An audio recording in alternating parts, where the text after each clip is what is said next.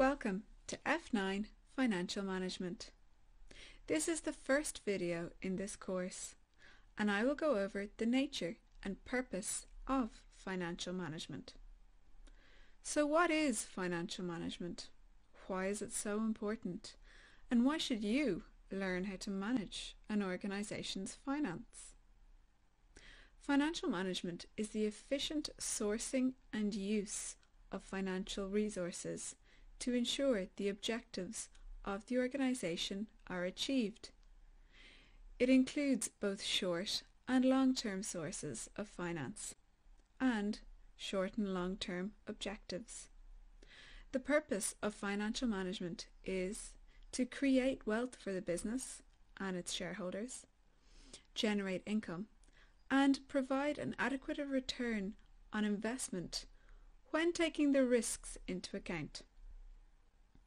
It involves decision-making in the following key areas: investment decisions on projects that are long-term investments in non-current assets, for example, like a factory, and short-term investments in working capital, for example, ideas for reducing debtor days and increasing cash available. Finance decisions on where the money's needed to run the organization, so the working capital, and to invest in projects can be sourced. The impact and risk of gearing must be considered when making financial decisions. Dividend decisions need to be made about how shareholder wealth should be increased, through a high dividend or by reinvesting cash funds and increasing the value of the shareholders' shares. The financial impact of these decisions on the company value must be considered.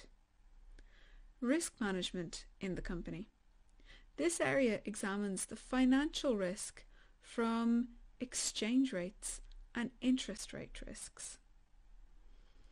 Financial management is a long-term activity involving a long-term view of raising finances, controlling resources, with the objective of achieving an organization's goals. For example, the investment decision to build a factory is one that spans many years. Management accounts are prepared to give information on daily operations, so short-term decisions can be made. Management accounting timeframe is much shorter, with organizations preparing them on a monthly or annual basis. There is no standard management accounting format, and businesses will change their format to reflect the information needs. The information needs of management accounts are like those of financial management, and management accounts can be used to monitor and assess the organization's financial management.